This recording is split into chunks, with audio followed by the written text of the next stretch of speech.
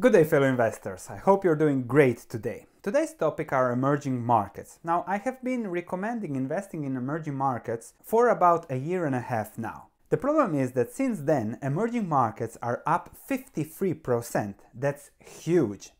And as investing risk is a function of the price you pay for something, nothing else, it means that the risk of investing in emerging markets is higher and the returns will be much lower now than it was the case 1.5 years ago when there was blood on the streets, because you have to buy when there is blood on the streets, not when everybody is excited. Let's take a look at what's going on, let's take a look at what are the risks, how to best invest, and what is the market doing wrong and where are the opportunities. This is the MSCI Emerging Market ETF since April 2016, and you can see that the price was around 30-35 and now it is above 50, which is a huge increase, and it outperformed the S&P 500 in the last 12 months. So one of the best performing investments in 2017 and also in 2018. Now, what has changed in emerging markets in the last 12 months? There are two perspectives. One is mine, a long-term fundamental perspective, and the other perspective is from the market. My perspective is that nothing has changed. Demographics are still positive, economic growth, long-term economic growth will continue as expected. Cyclical commodities have increased in price, but that's normal as they are cyclicals. So even if companies will show higher, better earnings and governments will show smaller deficits, it is all part of a big cycle. So from a long-term fundamental perspective, nothing has changed. Just the price has increased 50%. The market sees it completely different. They see higher commodity prices, lower risk, higher earnings, lower deficits, higher investments, higher economic growth, but they forget about the cyclicality of emerging markets, which is extremely fragile, especially as there are some risks that are always there, but it depends if the market is seeing them or not. Just take a look at the 10-year chart of the same emerging market ETF. You can see that in the last 10 years, it went absolutely nowhere. There was a big drop in 2008, 2009, then a big reversal as commodity prices increased, and then it traded sideways for the past 6 years. So practically it didn't go anywhere in the last 10 years. However, now everybody is excited, huge inflows in emerging markets ETF and very positive sentiment. Perhaps it is time to leave emerging markets as they are or be very sophisticated when you invest in such markets. We'll discuss that in a minute. The largest holding of the emerging market ETF is Tencent, and the stock has been up 776% in the last 5 years, which is huge. However, its current price to earnings ratio is 69, the price to book value is 17.26, which are very stretched valuations. Nevertheless, Tencent is growing at 50% in revenue per year and earnings of 25% per year. So current earnings of 88 cents, if they continue to grow over the next 5 years at 25%, which is huge, and expects that the current economic situation will continue over the next 5 years. 5 years are a huge period of time in emerging markets. There can be anything. China can slow down, higher interest rates, a global slowdown, whatever, economic, political shocks, anything can happen.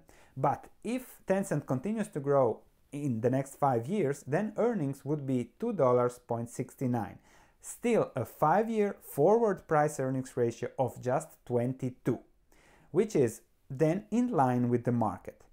Nobody can see what will happen. However, the price is up 776%, which means that the risk is much higher and the return of owning such a stock is much lower.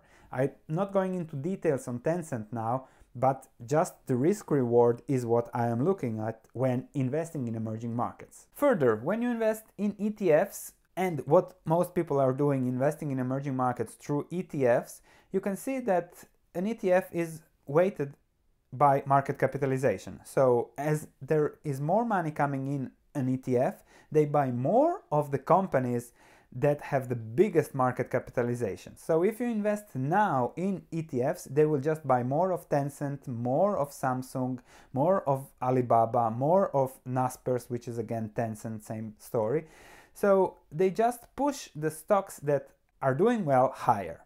So that's one strategy to invest in emerging markets. Take advantage of the strong trend that's still going on and invest in the top picks, ETF picks, and play the game as long as it goes. But be ready to really leave as soon as there are signals for trouble. I don't know for how long the trend will last, nobody can know that. However, I prefer to invest in emerging markets when they are really extremely cheap, because I like to buy them when there's blood on the streets, because the economics are there, the demographics are there, they will do well in the long term. However, market sentiment is very, very volatile, as you have seen in the 10-year chart, and therefore I prefer really to buy on the bottoms, because then I buy at low risk, high reward. Now, if we look again at an emerging market ETF, and in this case country weights, we can see that China has 30% of the ETF, Korea 14% and Taiwan 11%. So those three countries are already at 55%. India,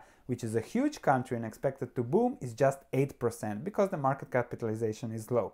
Brazil is 6%, so just a little bit smaller than a huge country like India. South Africa is also big, and South Africa has double the market capitalization of the Russian Federation, for example. This means that if you look at those countries, emerging market countries, country per country, you can still find extreme bargains, because there are still places where there is blood on the street.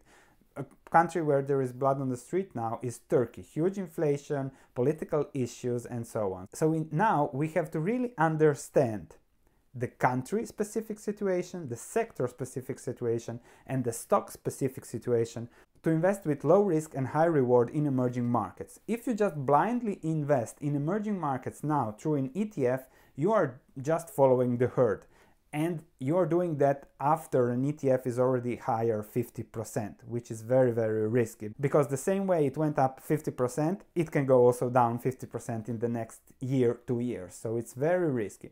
Therefore, really, specific knowledge, stocks, individual stocks that will do well in a short-term period to take advantage of the trend. So you have to look at stocks, earnings, reversals, and really know the situation. The same what we have done with Xinyuan and CQ in the last stocks to buy videos that did really well, because they were short-term catalysts to take advantage of the trend and low risk, because the businesses were stable and related to China, which is exploding. So keep watching the channel. There will be plenty of companies in emerging markets where the risk is low and returns high, especially from Russia, Brazil, Turkey. You never know where we will find bargains. However, be careful when blindly investing in emerging markets. Further, there are some other sectors that are very, very interesting. The food sector, also related to emerging markets, where you can find defensive, low risk, high return investments for better portfolio diversification in this environment with extremely high exuberant stock prices.